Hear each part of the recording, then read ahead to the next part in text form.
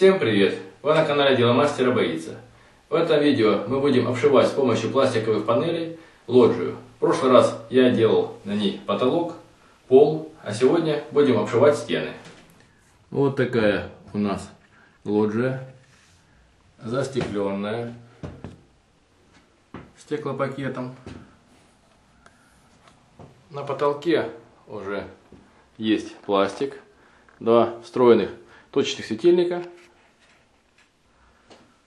На полу я в прошлом видео показывал, как сделать пол на лагах из ОСБ.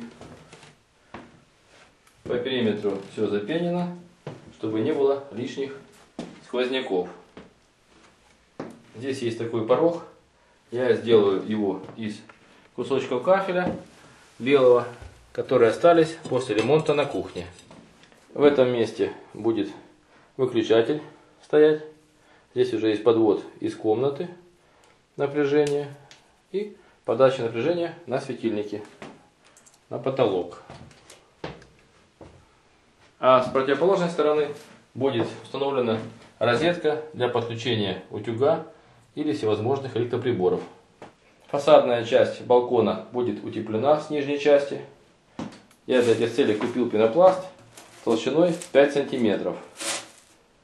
Хотел пенополистирол, но не нашел его в магазине. Эта труба, которая идет от кондиционера, будет закрыта пластиком. Поэтому необходимо на эту толщину сделать обрешетку, чтобы полностью ее скрыть. Для крепления пластика я буду делать каркас из металлического профиля, потому что деревянный более боится влаги и в случае его попадания может повести. Вот такой будет мне использоваться профиль УД и профиль ЦД. Пластиковые панели я буду использовать толщиной 7 мм, шириной 25 см, белый глянцевый с характерным переливающимся рисунком. Также нам понадобится белый силикон, сантехнический, но не акриловый. Им хорошо замазывать щели, если не получится в пластике. Монтажную пену профессиональную для заделки всех швов и отверстий, а также герметизации пенопласта. Для крепления каркаса из металлических профилей понадобится дюбель гвозди длиной 40 мм и диаметром 6 мм, а также маленькие оцинкованные шурупчики, которые попросту называются бложки, для крепления пластика к профилям. И выключатель будет самый обычный, также с раздвижными крепежами. Для обустройства порога понадобятся обрезки кафеля всевозможного, которые у вас есть, плиточный клей, я использую эко 11, и крестики размером 3 мм, их вполне хватит. Порог необходимо слегка обработать, очистить от всякого мусора и сделать небольшие насечки. В первую очередь я начну утепление передней части балкона с помощью пенопласта.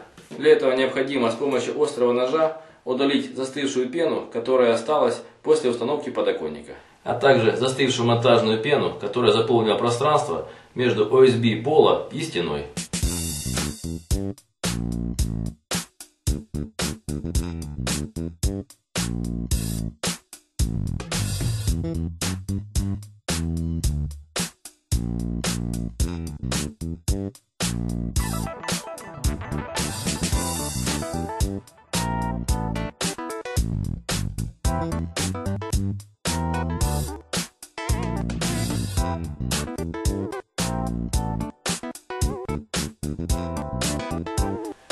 Теперь необходимо вырезать листы пенопласта строго по высоте стены. Для этого берем рулетку, замеряем расстояние от пола до подоконника с нижней стороны и вырезаем листы. Здесь у меня строго 90 сантиметров. Отмеряем это расстояние с одной и с другой стороны и делаем отметки ножом.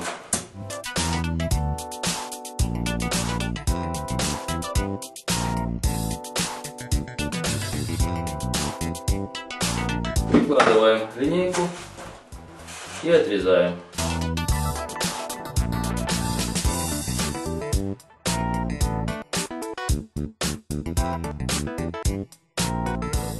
Срез получается ровный и без крошки. Устанавливаем на место пенопласт.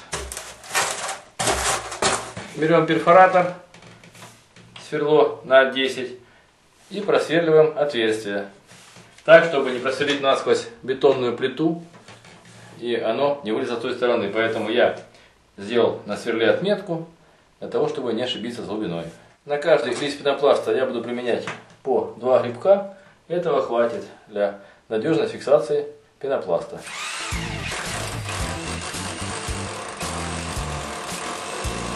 Ставим на место грибок и устанавливаем на место фиксатор. Забиваем с помощью молотка. Эта часть закреплена. Делаем такое же отверстие снизу.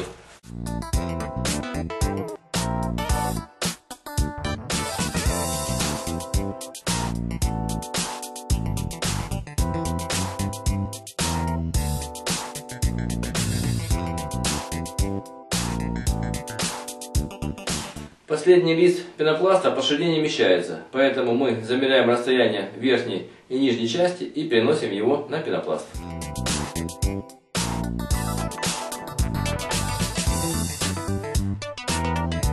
Здесь у меня строго 45 сантиметров.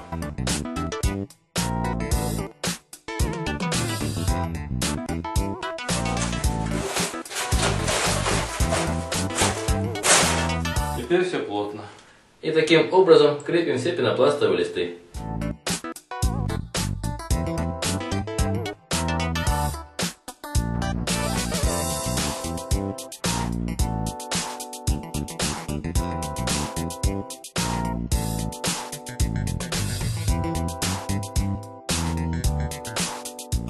После этого необходимо взять монтажную пенку и загерметизировать все швы и стыки между пенопластом и стеной.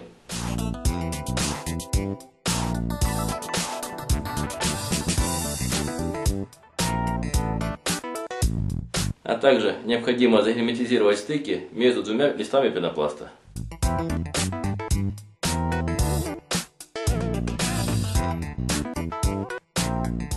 И между пенопластом и полом.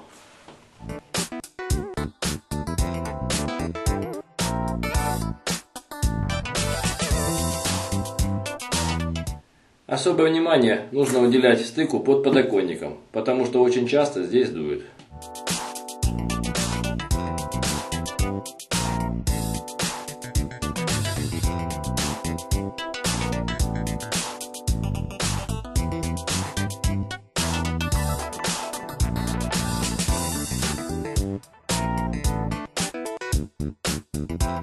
Все неплотности запенены, и я думаю, будет тепло.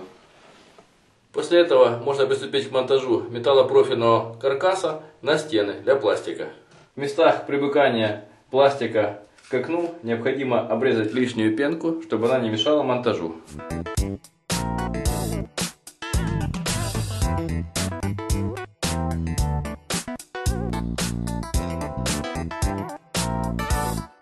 На следующем этапе нам необходимо на пенопласте сделать обрешетку для крепления пластика. Я ведь буду делать из металлопрофиля УД и СД. Берем металлопрофиль УД, замеряем расстояние от подоконника до пола, вырезаем кусок и будем здесь его крепить. С помощью уровня выводим строгую вертикаль, чтобы в дальнейшем не было никаких перекосов в углах. Рисуем линию на стене и крепим этот профиль к стене как можно ближе к пенопласту, чтобы сюда под подоконник еще влезло 7 мм пластик, который будем обшивать стену. И засверливаем перфоратором, сверлом диаметром 6 мм.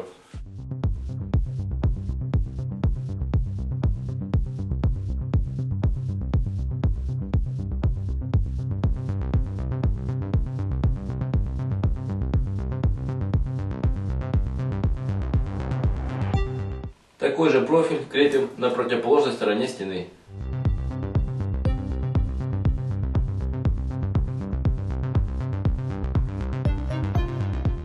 Теперь между этими настенными профилями УД прикручиваем к полу такой же профиль по всей длине.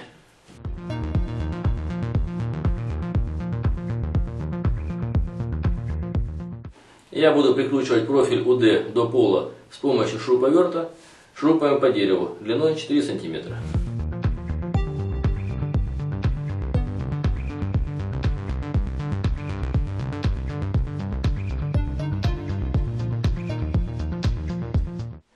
Вот такой получился прикрученный профиль УД к полу. Еще один профиль УД прикрутим сверху, к нижней части подоконника, маленькими шурупами.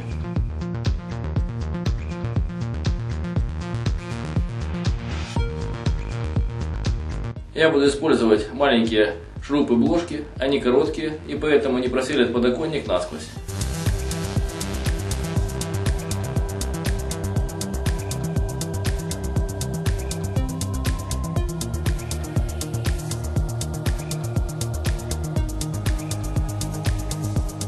После этого строго по центру стены необходимо поставить профиль CD для увеличения жесткости конструкции. Далее, для усиления жесткости конструкции необходимо установить профиль ES с двух сторон по центру профиля CD. Для лучшей жесткости я буду устанавливать профиль ES через 1 метр между собой. Придется вырезать маленький квадратик из пенопласта, устанавливать профиль ES и затем задувать монтажной пеной эту дырку. Отмечаем на профиле CD место крепления профиля ES, прикладываем его к профилю CD и обводим посадочное место с одной и с другой стороны. Затем отодвигаем профиль ES и острым ножом вырезаем отверстие в пенопласте.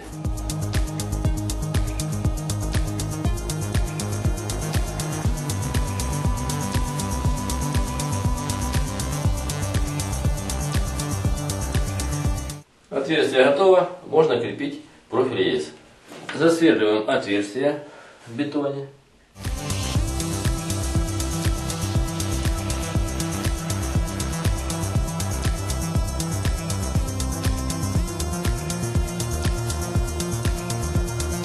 И закрепляем профиль ES.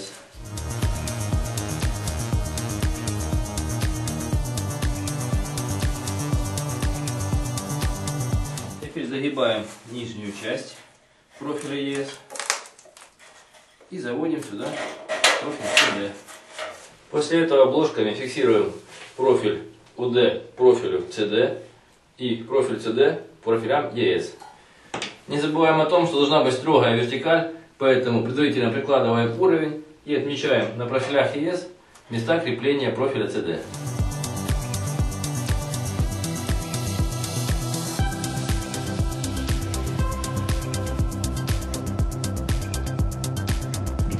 И загибаем рожки профиля ES, чтобы они не мешали. Теперь берем монтажную пену и заполняем полости в пенопласте, которые остались после крепления профиля ES.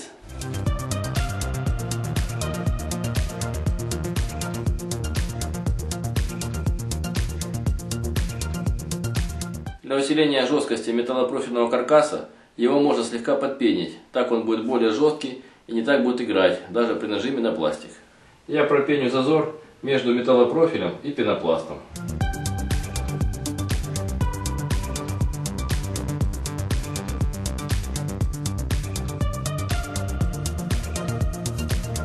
Теперь приступим к монтажу металлопрофильного каркаса на другие стены. Также отрезаем необходимые куски профиля CD. Расстояние между профилями CD по вертикали равняется 60 см. У меня чуть меньше, 55. Этого вполне достаточно. Размечаем по вертикали места расположения профилей CD. И в этом месте прикладываем уровень и выводим строгую горизонталь.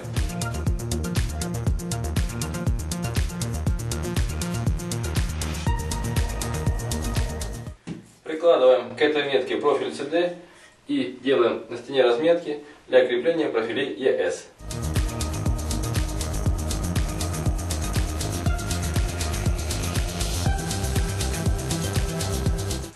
Прикладываем к этой метке профиль ES и наносим на стену места сверления отверстий с одной и с другой стороны. Засверлим отверстие все тем же сверлом диаметром 6 мм для этих дюбель гвоздей.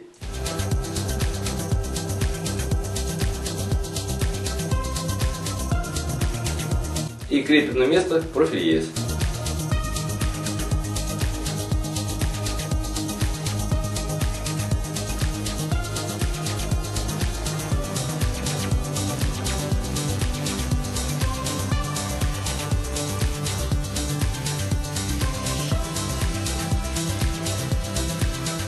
Теперь загибаем предварительно профиля ЕС и укладываем в них профиль CD.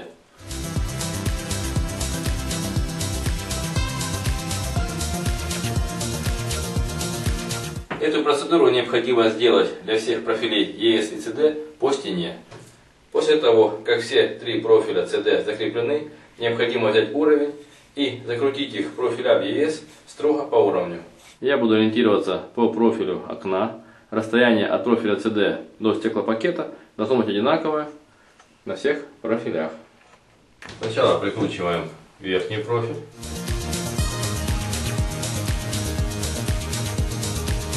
Выставляем его строго по вертикали.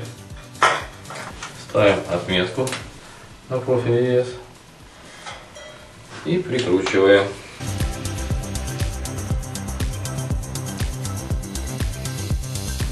После этого прикладываем к верхнему профилю CD уровень или какой-нибудь профиль и начинаем от него отбивать все профили вниз строго по вертикали.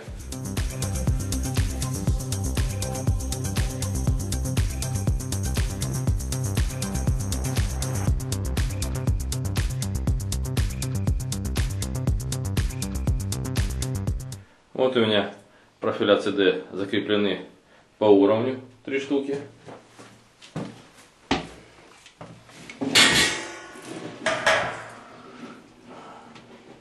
Видно, что строгая вертикаль. После этого от настенного профиля CD необходимо спроектировать на потолок линию, по которой будет прикручиваться профиль UD. Прикладываем линейку профиля и чертим прямую на потолке.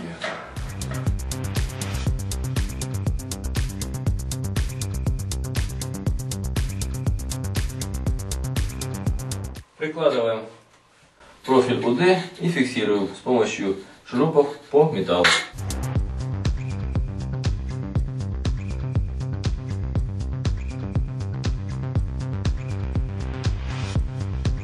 Такой же профиль UD необходимо спроектировать на пол для фиксации П-образного пластикового профиля.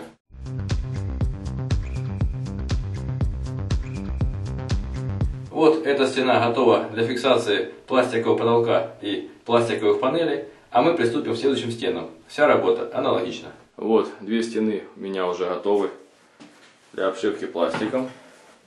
Здесь видно идет труба от кондиционера.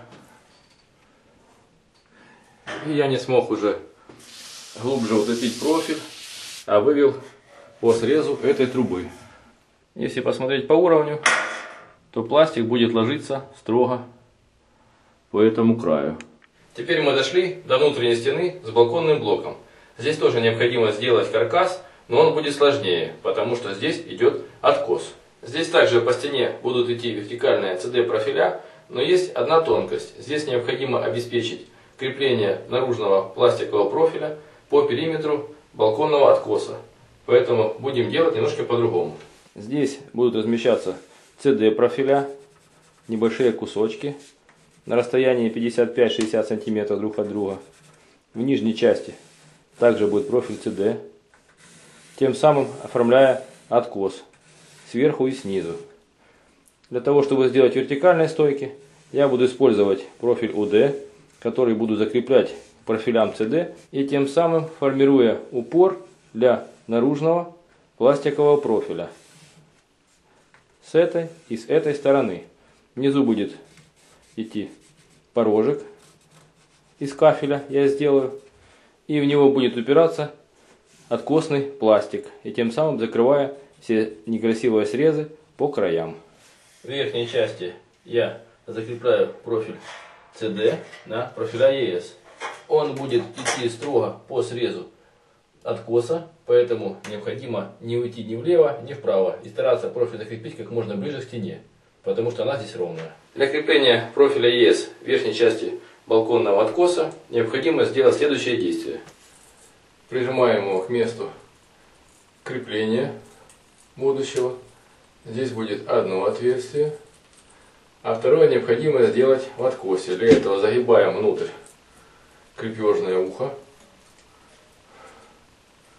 и делаем разметку с этой стороны. Сверлить нужно будет строго вглубь.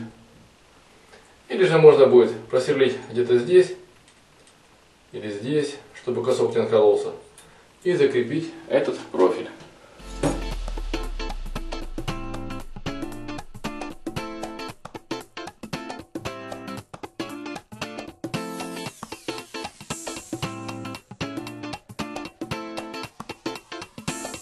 И закрепляем профиль CD на профилях ES. После этого необходимо сделать разметку мест крепления кусочков профилей CD. Они должны быть через 55 сантиметров. По этим полосам необходимо закрепить также по 2 профиля ES для крепления профилей CD.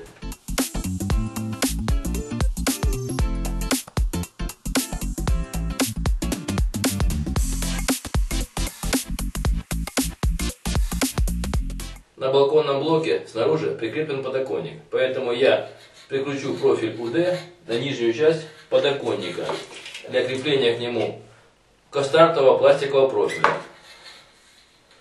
А здесь по центру пущу профиль CD для усиления жесткости конструкции. Вот такие у меня получились профиля CD, закрепленные на стене.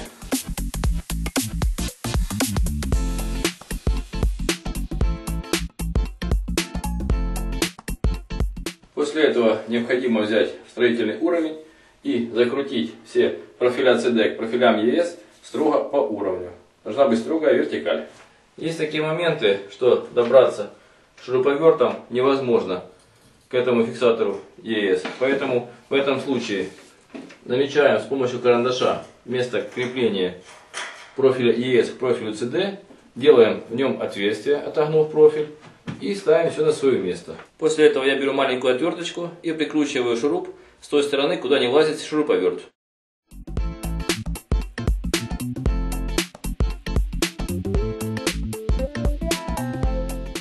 Если при прикручивании профиля CD к профилю ES вы сделали небольшую ошибку и он немного больше выступает, чем положено по уровню, то можно легко исправить, даже не пересверливая отверстие. Прикладываем уровень и, контролируя положение профиля, можно подогнуть просто ножки профиля ES, слегка постукивая молотком.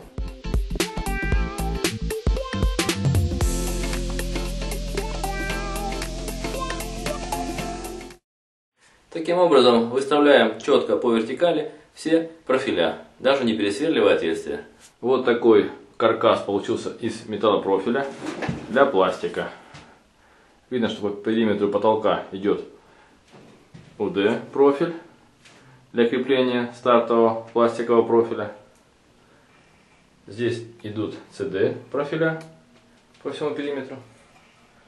И на полу также будут профиля УД после того, как я постелю здесь линолеум.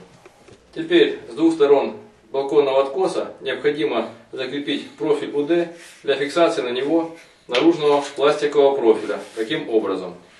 С этой стороны я зафиксирую профиль УД в торец профиля CD.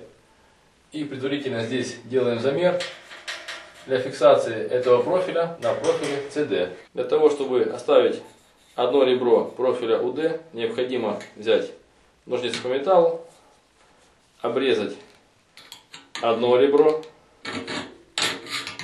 по размеру, выровнять, затем обрезать спинку, также по намеченной линии, и обрезать окончательно правую часть. Вот видно, что осталось одно ребро, которое будет фиксироваться на верхнем профиле CD. С помощью тех же шурупов и шуруповерта фиксируем этот профиль. Надеваем его на торец профиля CD, выставляем строго по уровню и фиксируем в торцы.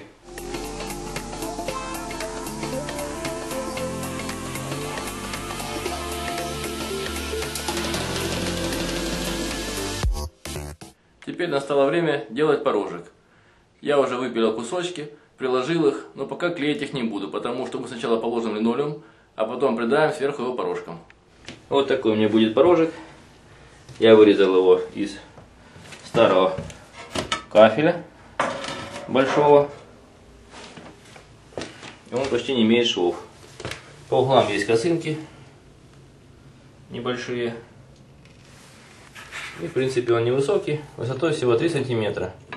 Я все не закрепляю пока, потому что здесь под низом будет линолеум, который спрячет некрасивый срез на линолеуме здесь. А пока нужно хорошо убрать на полу и положить линолеум.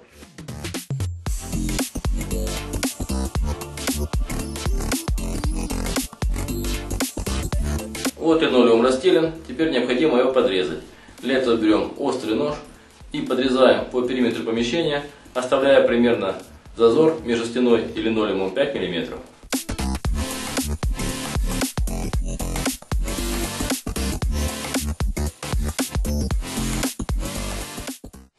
Если будут небольшие неровности при подрезке линолеума, не переживайте. В дальнейшем он прикроется плинтусом или же пластиком, который будет идти в напуск. Сразу прикручивать металлопрофиль УД я не буду, а подожду, пока линолеум примет свою форму и построится по температуру помещения. А пока я сделаю порожек. Плиточного клея здесь нужно немножко, поэтому я его замешаю в вот таком небольшом 5-литровом ведерке.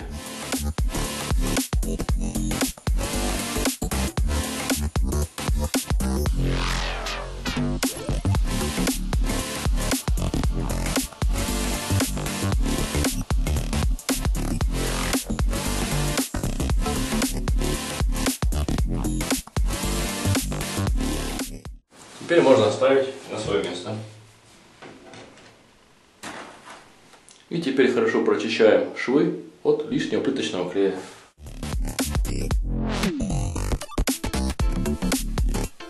Теперь прикручиваем к линолеуму профиль УД.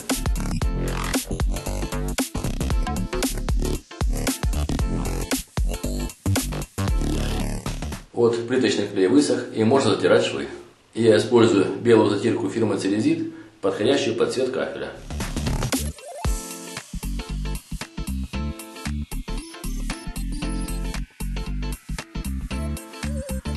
И через 15 минут хорошо протираем тряпочкой.